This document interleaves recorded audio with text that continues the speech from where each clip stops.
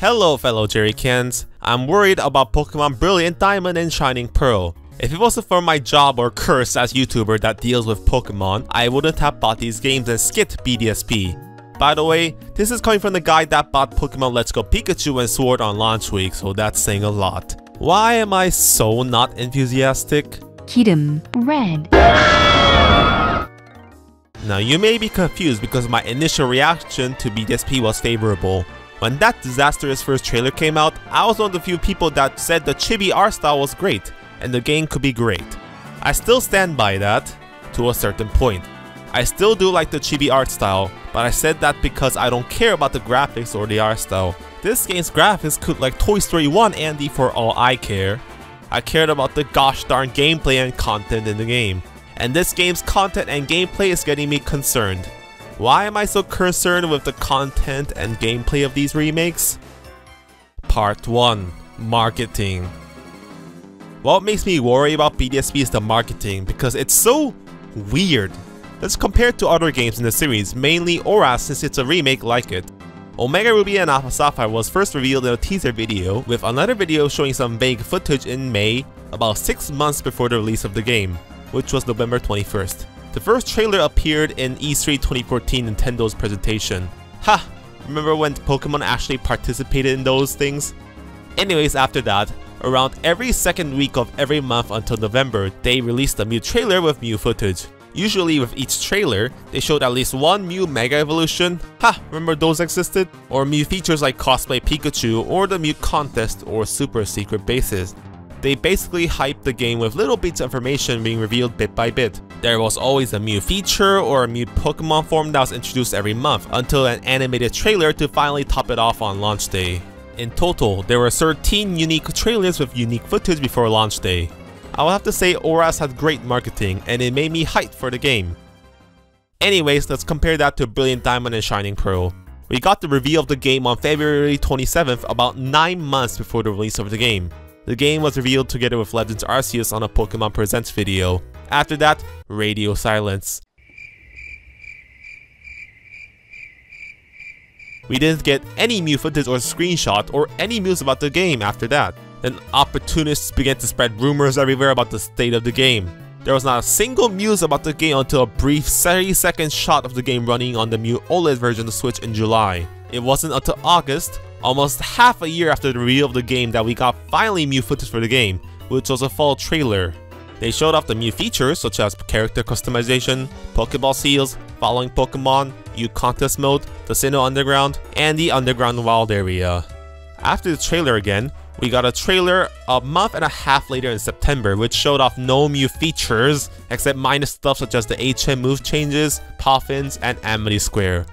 It's now a month before release. There has been basically only 3 trailers of the game now, much less than 13. Basically the only Mew things in the game revealed, which are, you know, stuff that gives me reason to buy a fucking remake and not just go play Pokemon Platinum, are the only stuff in the August trailer and a few minor bits in the revealed teaser and September video. Also previously, usually the director of the game, Junichi Masuda, would go on a giant press tour to advertise the game before release. He would appear frequently while in interviews, usually accompanied by Shigeru Mori or little skits on the Nintendo channel. Perhaps COVID-19 traveling restrictions is to blame for this, but I've barely seen anyone talk about this game in interviews, even taking place in Japan. Instead, they sent out reviews copies out to influencers, which was the first time that ever happened for a Pokemon game. This is really bad marketing compared to trailers in my opinion, because I'm not gonna watch some YouTuber that I don't give a damn about for new information about the game. Let's release a Mew trailer or a mini demonstration or something like the previous games. So, what I'm saying is, why is there so little marketing towards this game compared to other games like Auras or Sword and Shield or even the fucking Let's Go games? So let's play out this logically. There are only 3 explanations to this lack of marketing. 1. Pokemon Company's marketing department is being lazy and not marketing the game. But that makes no sense because they have no reason not to market. 2. Pokemon Company and ILC are not marketing the Mew features we don't know about yet because they don't want to spoil the game. But based on Pokemon's track record of, you know, spoiling everything before the game comes out in the past installments, I find that unlikely. Also, this game has so much bad press and publicity right now, and if this game actually had fucking platinum content in it, they would have confirmed it ages ago. Or 3. They are not releasing many videos because they don't have many new features to show. This is just a copy-paste of Pokemon Diamond and Pearl, and they don't have anything to show off. No new areas, no new forms for Sinnoh Pokemon, no Platinum content, no Delta episode version equivalent for Giratina. Good God help me! The first two explanations are not impossible, but what do you think is the most likely explanation, fellow Jerrycans? Also, the Pokemon Company seems to have more faith in Legnds Arceus because they started doing cryptic bullshit ARG marketing in October instead of the game that comes out in a month. See why I'm so fucking worried about this game? When was the last time Pokemon didn't barely do any marketing because there was barely new content to show off? Oh yeah, the last time that happened was Pokemon Ultra Minge and Ultra Queef. And that game turned out to be, you know, terrible. The titular Gen 4 remake seems to be sidelined for the experimental Legnds Arceus, which quite frankly doesn't look good to me. They have more faith in the Genshin ripoff and they outsource the remakes to some obscure developer. Remember when I said the past is getting brighter in my previous video? Good times. Part 2. How fucking unoriginal. I have a challenge for you all. I'm gonna ask you a simple question for you all Jerrycans. Except for the Mew clothing options in the Mew Underground Wild area, can you name a single Mew concept from Pokemon Brilliant Diamond and Shining Pearl that wasn't in the original games? Like, revamped underground hidden bases and contests don't count. These are all stuff from the original games but with better graphics and quality of life improvements. You can't answer my question now, right? My point is, Brilliant Diamond and Shining Pearl is the most unoriginal game since USUM. I'm worried this game will be just Diamond and Pearl but in HD GB, with clothes options, wild area, and quality of life improvements. No Mew major features, no major story changes, no Mew Pokemon forms such as Reno forms and Mega Evolutions. Recently, I did an hour-long review of Pokemon Omega Ruby and Alpha Sapphire of how underrated it was. It's a long review, I put a lot of effort into it, so go check it out, wink wink, but since it's long, I'll summarize it briefly. ORAS, despite its two faults, which is ignoring Pokemon Emerald content in the main campaign and the easy difficulty, was a very refreshing game for the series, despite it being a remake. Introduced a ton of new features such as the excellent bottom screen catching mechanics and sky soaring with Latios or Latias. There were also new additional forms to Pokemon such as Mega Evolutions for many home Pokemon, and the home Pokédex was expanded to include new evolved forms such as Gallade. And most of all the characters got redesigns and they were much more well written than the original game, so they were quite lovable. Compared to BDSP, no Mew Sinnoh Mega Evolutions, no Mew Sinnoh regional forms, that's reserved for Legnds Arceus. Everyone is stuck wearing the same fucking clothes and every dialogue seems to be the same so far. No Mew groundbreaking mechanic that will make Sinnoh feel refreshing, the map looks exactly the same as before, and here's a fun little detail. You know the bridges on the map? They were so precise on making the map be exactly the same as the original games, down to the number of planks on bridges. These people are fucking insane. What I'm saying is, the unoriginality and the uncreativeness of this game is astounding and I hate it. I don't want it to be an exact one-to-one remake. This isn't a remastering of a video game, it's a goddamn remake. And they keep marketing the fact that they were faithful to the games. God, I hate that word. It implies so much. Like the fans weren't mad at the previous games because they were unfaithful to the past games. We were upset because it was just fucking bad, or they tried to shove BS down our throats. Who do they think we are, idiots? Yes, we like a nostalgia for old stuff like the original games, but at the same time, we want new stuff too. That's why I'm so angry about BDSP, it's because there's almost nothing new. They're either too lazy, or rushed, or cutting corners to come up with new stuff to improve Sinnoh, and instead copy the exact same fucking game as before. When Pokemon ORAS came out, I daydreamed about what a Sinnoh remake would be like. Being able to use Unova and Kalos Pokemon in Sinnoh, Dialga and Palkia getting new forms, event Pokemon like Shaman, Darkrai, and Arceus getting special treatment like Deoxys, having not a Delta episode but a Grishus episode post-game, and hopefully a Battle Frontier. But that was my daydream of a time when Game Freak or Pokemon Company actually cared, but that time is long gone.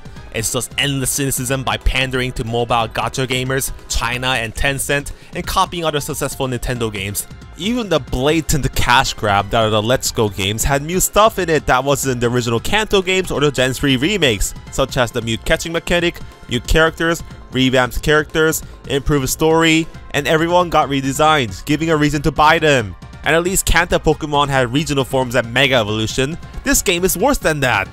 When they were marketing the ORAS games, they kept emphasizing how Mew Hoenn is with taglines such as Mew Hoenn Adventure, and kept showing every single Mew feature or Mew character or Mew Mega Evolution. With BDSP, they keep emphasizing about how they've been faithful to the original games and how we can re-experience Sinnoh again. Gee, it's like as if they knew the newer games suck and the older games are better. Yeah, this is disgusting. Anyways, this whole effort seems like a waste of effort if you think about it. Why make the chibi graphics or make a fucking remake at all if you're gonna keep everything mostly the same? All of these new features except the chibi can probably be recreated in a ROM hack. They could have just put out a remaster with updated music and it would be the same thing. It's not like Nintendo fans are not willing to spend money and buy the same game numerous times. Bottom line, this game remaking feels almost like a waste of time for me. Part 3. Erasing Pokemon Platinum from history. What's worse than the fact that this is just a Gen 4 Chibi HD game remaster is that it's even pretending as if Pokemon Platinum doesn't exist. It's not just the fact that the Battle Frontier won't be obviously in the game because it's fucking missing the Atlas map. You think I'm playing? Where is it? Where the hell is it? Where the hell is it? I put this out on Twitter, but the game is going the extra mile to make fucking sure the game is exactly like the original Diamond and Pearl, not Platinum. For example, Gardenia's Gym. Gone is Platinum's cool clock gimmick. We have the Lazy Forest Maze from DP that is about as bland as Erika's Gym from Gen 1. Or the Amity Square at Hearthstone City. Pokemon Platinum improved the original Amity Square, which was basically an empty plot of land, by adding a lake in the middle and a teleportation maze where you can get various items. Guess which game BDSP is choosing to follow? Fuck. Also, the main characters aren't wearing Platinum clothes. You know, the Platinum clothes would have been a perfect excuse to be there as winter clothes for the snow routes if you think about it. Like how Dawn wore it in the anime temporarily for the cold. But we don't have that in the trailers, and I bet Platinum clothes won't be in these games because fuck you, we're trying to erase history here. I instantly knew something was wrong the moment they did the whole Pokemon 25th anniversary montage. It was a montage where they showed every Pokemon game in history, and look how fast Platinum goes by. They should just dub Masuda's voice saying, guys, ignore that. That game doesn't exist anymore. Don't look over there. Look over here at our crappy remake. I'm honestly even surprised they even acknowledged its existence. How embarrassing. And don't type in the comments, oh, Porygon Z and the Shaming Flower NPCs and trailer. These are minor things that should be there as a given. I want proper Platinum content like the Distortion World, proper treatment with Giratina, expand the lore like the Delta episode did, and a new Battle Frontier. Is that too much to ask for when Pokemon Heart Gold and Soul Silver and Omega Ruby and Alpha Sapphire accomplished this years ago? Anyways. I could go on and on about how Diamond and Pearl is a terrible game, how Platinum saved Generation 4 and Sinnoh, and how copying only the DP games is a terrible idea, but I won't do that in this video. I'll be making a proper Platinum review and retrospective before the remake comes out, so look forward to that. I'm also streaming both Pokemon Platinum and Diamond in preparation for the release of BDSP on Twitch, so come check it out, link is in the description below. I'll probably give more respect to Pokemon Platinum than the Pokemon Company or Masuda ever will. That being said, maybe they're hiding Platinum content to be a surprise. Maybe this is all a ruse and Platinum stuff will be in the post-game. I hope I'm wrong and that's right, because don't get me wrong, I'm not trying to curse these games to be terrible. I want these games to be good for God's sake. Conclusion. Well, to summarize, I don't think this game will be very good because the trailers so far have failed to show that there's fucking new content enough to warrant 60 smackaroos, and the game is unoriginal as hell. I still see no reason to play this game based on the trailers, and Platinum is already the more definitive Sinnoh experience. I can just go play that excellent game instead of this pointless remake. I wanted a remake with the quality of bare minimum level of Pokemon ORAS, but that's asking too much for Game Freak and the Pokemon Company these days apparently. If they're putting all their eggs in the Legnds Arceus basket, the least I can do is hope that Legnds Arceus is a good game, then this stops their fire. But still, if this game is faithful to the original Sinnoh games, it'll at least have good map design, many areas to explore, and most of all, good music. So if they're faithful and not fuck up things that were originally there in DP, the worst it can do is be an average Pokemon game. So if you're being hyped about Pokemon BDSP, don't let my cynicism deflate your hype. This video is just expressing my concerns and frustrations and my opinions. You don't need to give a damn about it. And maybe I am wrong. Maybe BDSP could be one of the best remakes like Pokemon Heart Gold and Soul Silver. With Oras, the Delta episode was revealed about a week before release. Maybe the elusive Platinum content will be in the game and BDSP could be one of the best remakes. We'll find out next month one way or another. And of course, the worst it can be is an average Pokemon game. But, is that what you want? Just an average Pokemon game that was just made to make money from nostalgic Sinnoh fans? If you're one of those people that just say, I just want to play some Sinnoh again after many years and listen to the late theme, you'll probably be happy with this game. Well, I'm not one of those people. I love this franchise. I want more than average. I want more. And I know it. Should. I want Pokemon to be good. And that's why I've been complaining the whole video. Well, I'm glad I didn't grow up with the Gen 4 games because I think I would have been devastated if Hoenn got this treatment. Feels good to be a Gen 3-er.